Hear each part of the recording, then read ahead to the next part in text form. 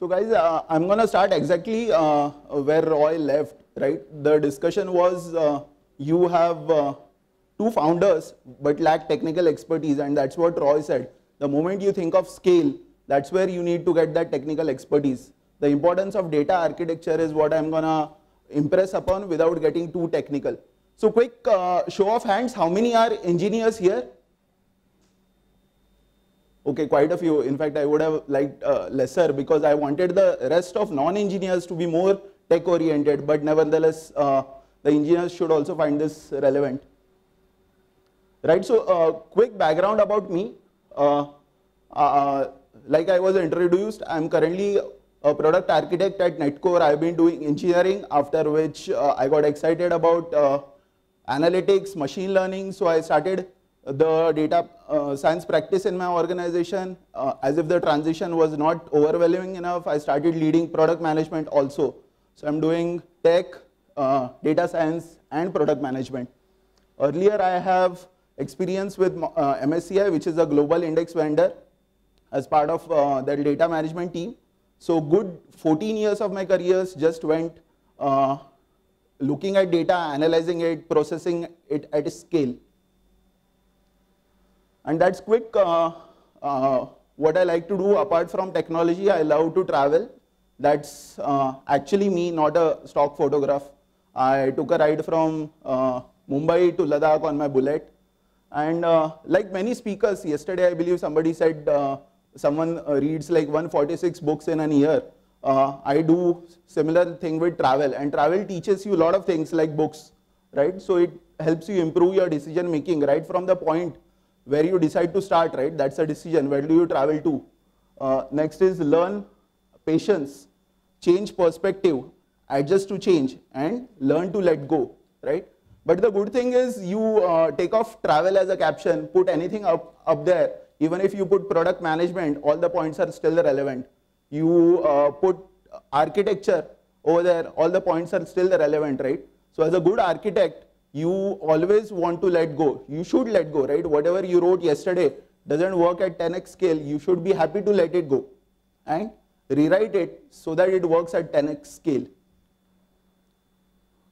So this is a quick philosophy that we have been following for almost a decade at Netcore. And I don't claim to be the owner of this framework. It's out there in the internet, but we have been doing it for a decade almost now, without knowing that there is an official framework for product growth. Okay, so what you see is 3 concentric circles.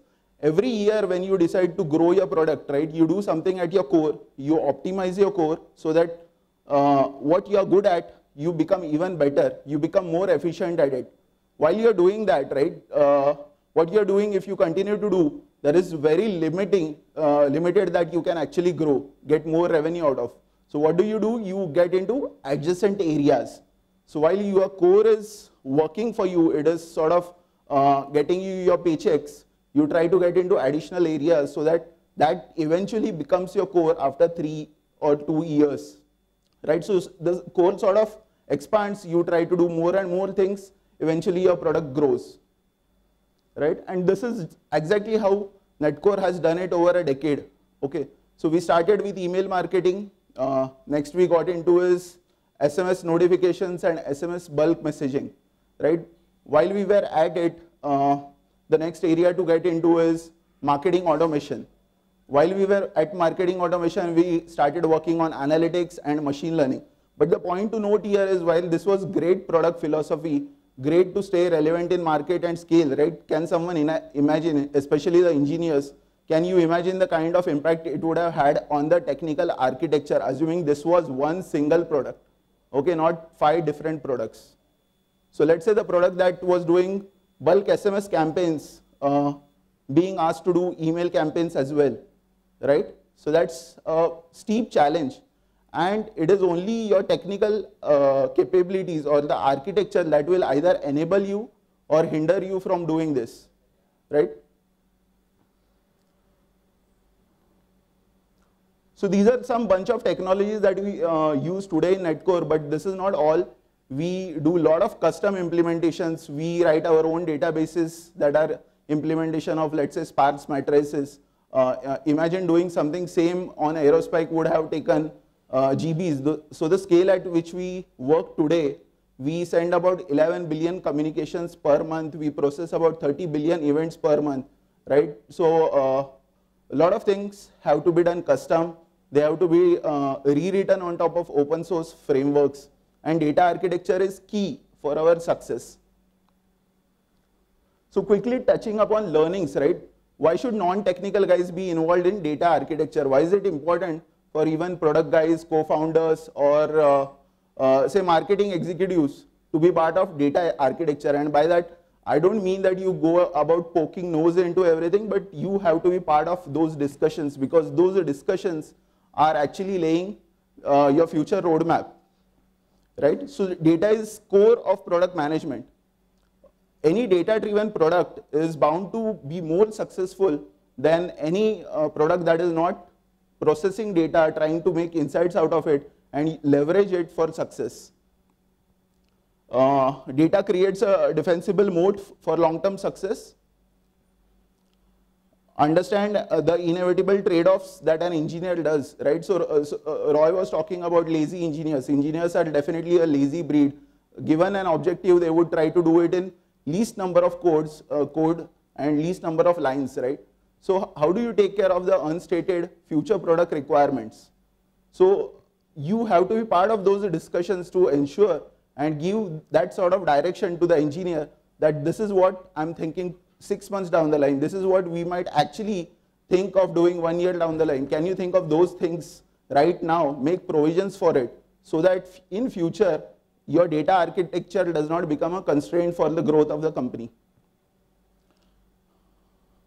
Right? And short-sightedness creates unnecessary crisis and delays in product innovation as well as growth. So when do you actually re-architect your system? Right? So when it starts impacting your velocity, the moment your time to market starts going up, you see new developers being non-productive, or there are challenges with respect to releases, right? You're scared of doing a release because things might break down. You're scared to do that one big bang release, or there are requirements where you do releases in isolation of components. That's the right time to take the decision of re-architecting your data architecture. And you as product managers, marketers, or founders have to be part of that discussion to add that value to the architect who is re-architecting the system. So essentials of a good data architecture, basically it should be flexible, it should be scalable, it should work at 10x the volumes, else it is not a good data architecture. It is difficult to get it right the first time, but it is equally important to get it right. And by right, I don't mean perfect, okay?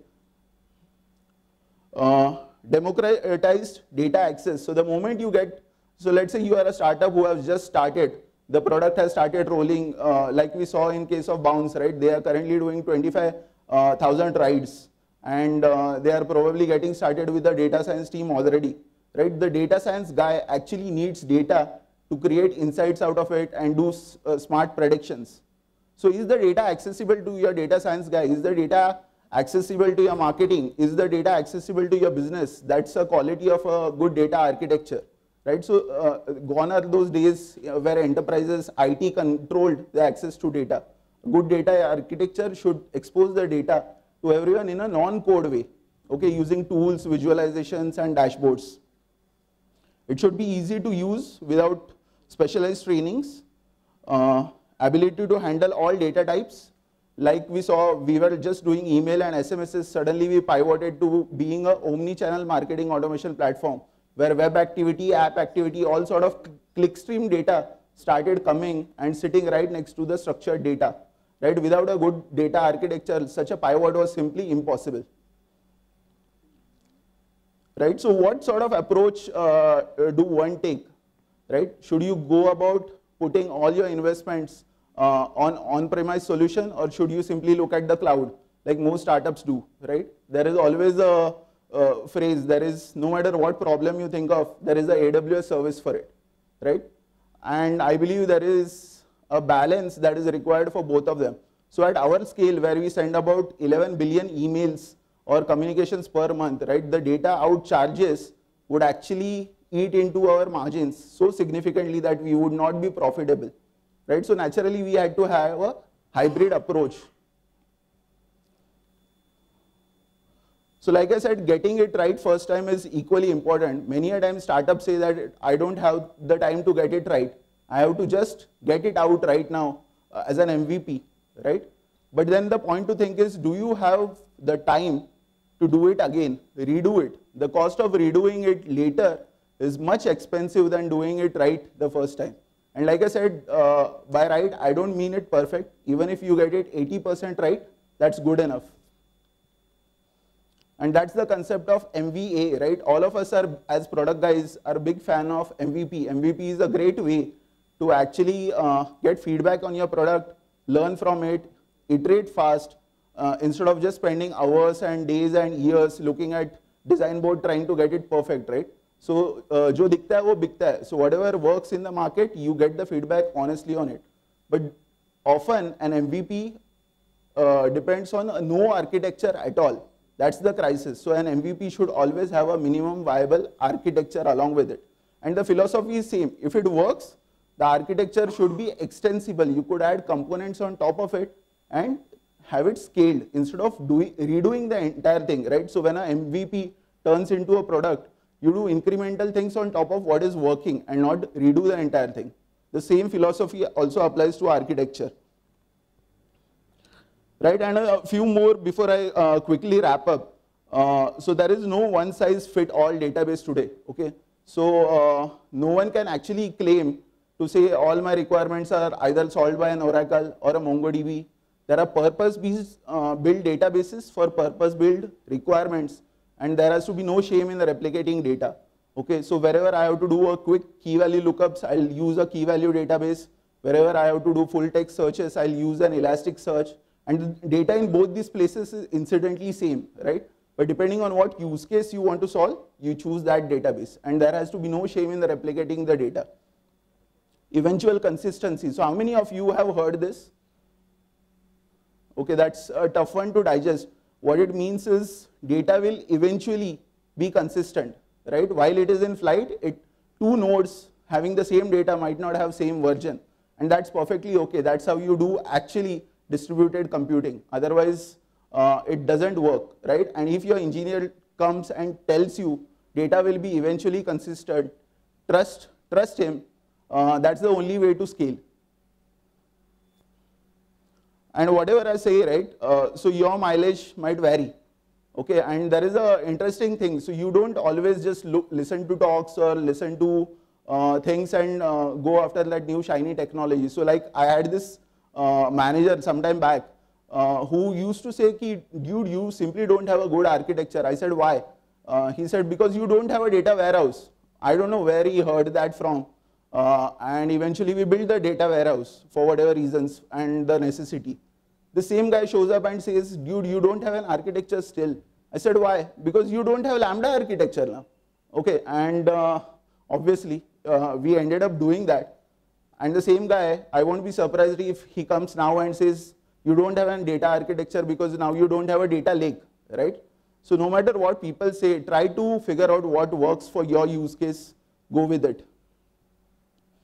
And like I was talking about re-architecting, right? So I spoke about when it is the right time to re-architect. In fact, the learning is you have to re-architect 6 months prior before the shit hits the fan, okay? When things start breaking, it is already too late to re-architect anything. So anticipate your scale problems, start re-architecting at least 6 months prior to that.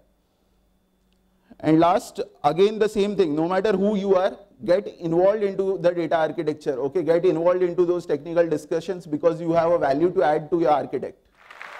Thank you.